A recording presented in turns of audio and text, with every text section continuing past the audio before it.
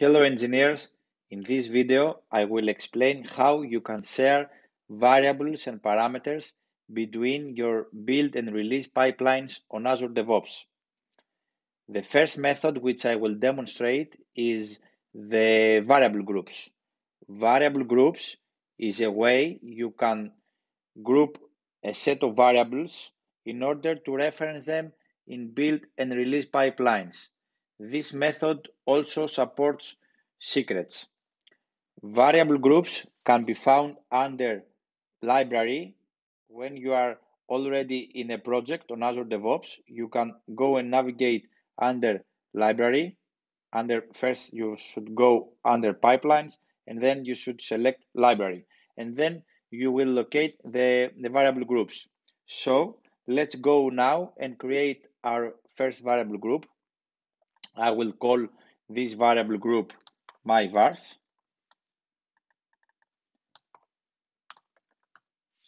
And I will go and press save on this variable group. In order to save your variable group, you should first add a variable. So I will go and create a new variable, which I will call input name, and the value of it will be my name. So as now I have my first variable created, I will go and press save, and you will see that your first variable group will be created.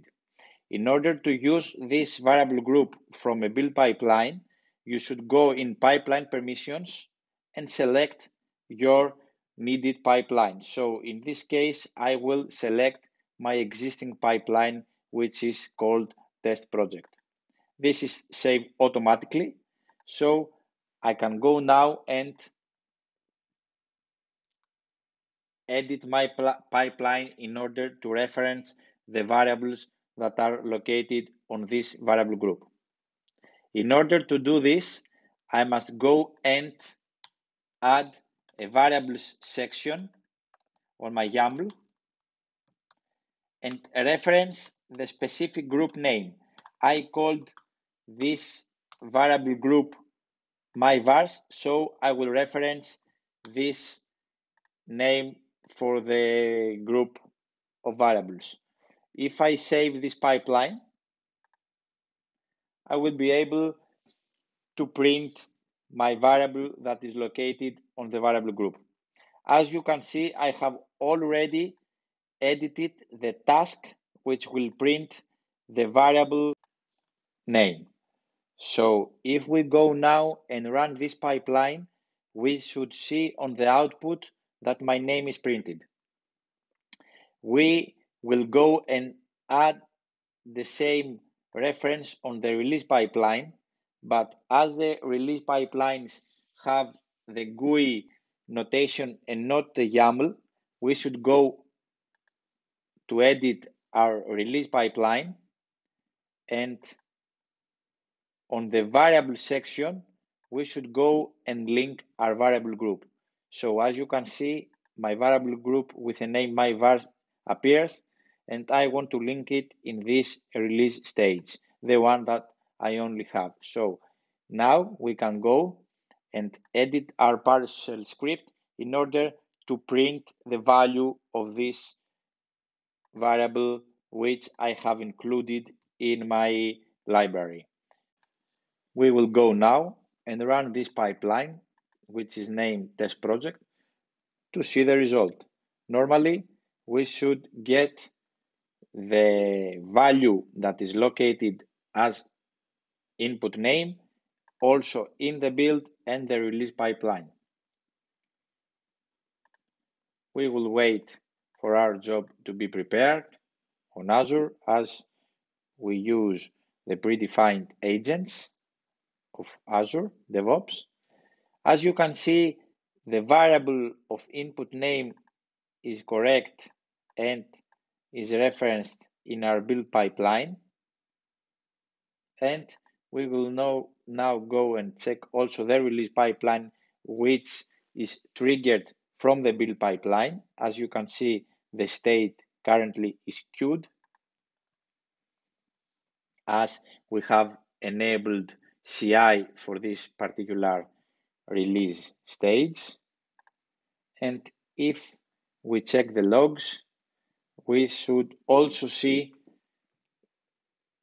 the name as the output.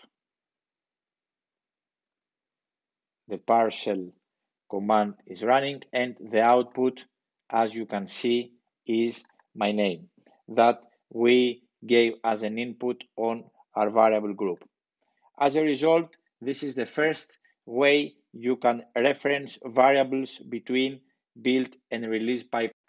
Now I will demonstrate the second way to pass variables and parameters between build and release pipelines, which will be through a text file.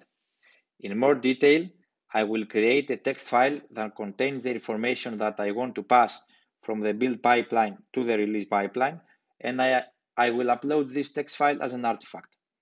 I will then download this artifact on the release pipeline, and I will read the variable that I provided.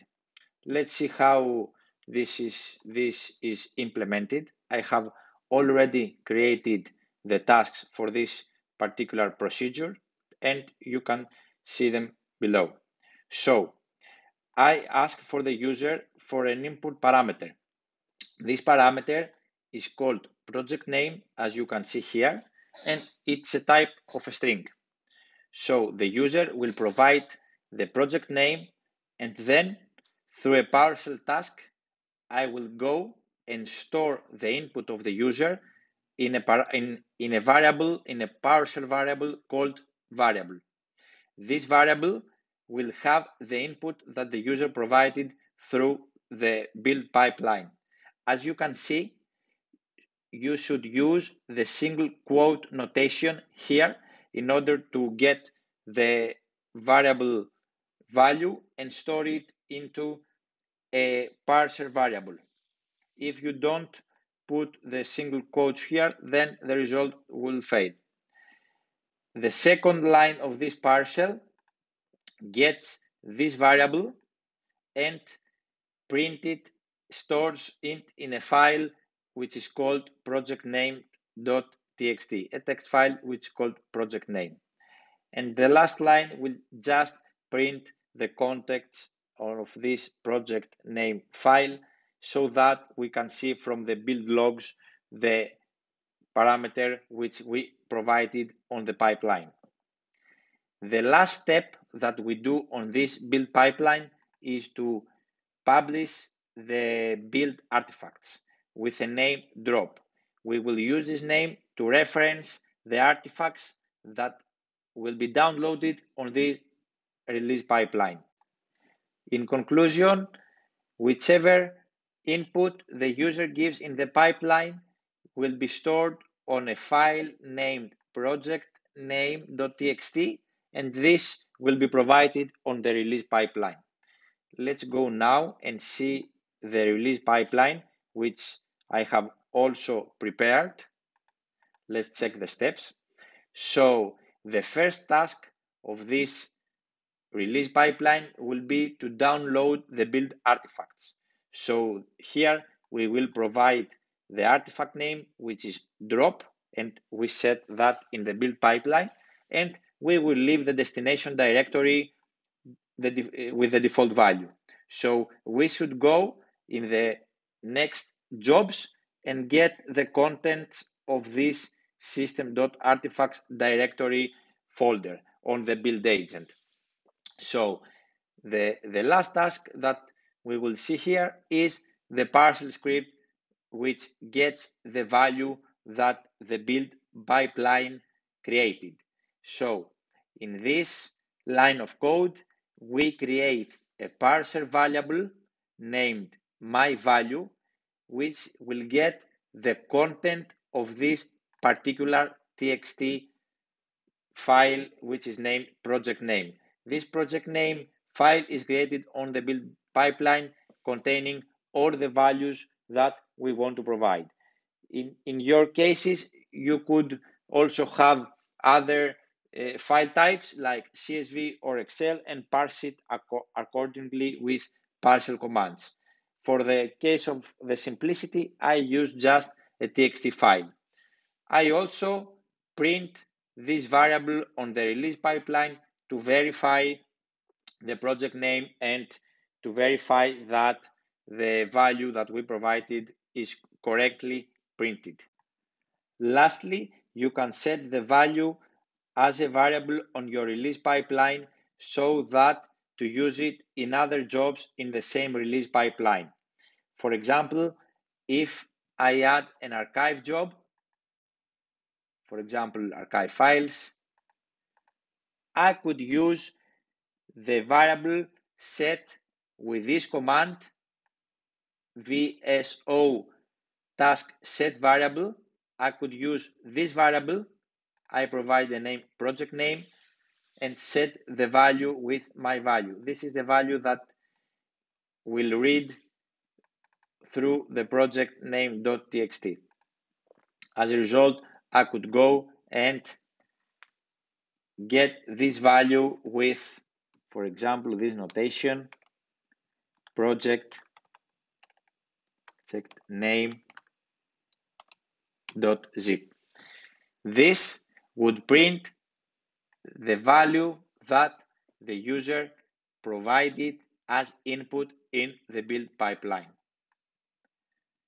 This task will fail if I run it because I don't have such a file in the artifacts staging directory.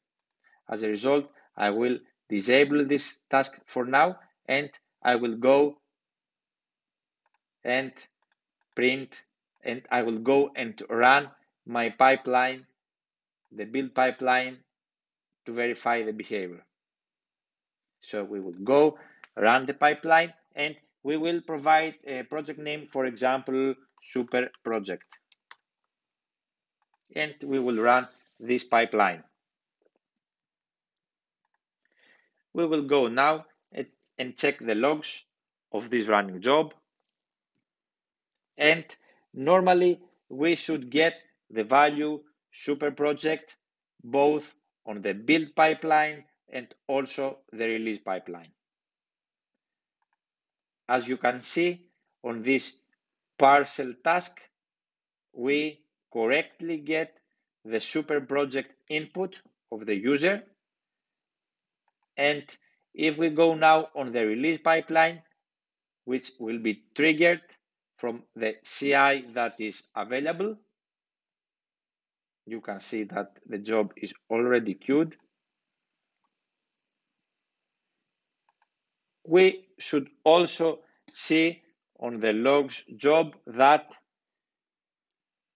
we have super project as an output from the parcel commands that we explained on the previous step. So we wait some seconds for the job to be completed, and we will see that the file is parsed from the parcel script. You can see here that the file has been downloaded from the artifacts, the project name.txt, and the printing is correct super project as it was in the build pipeline. Thanks for watching. If you like this video, please leave a comment below, make a subscribe, and press the like button.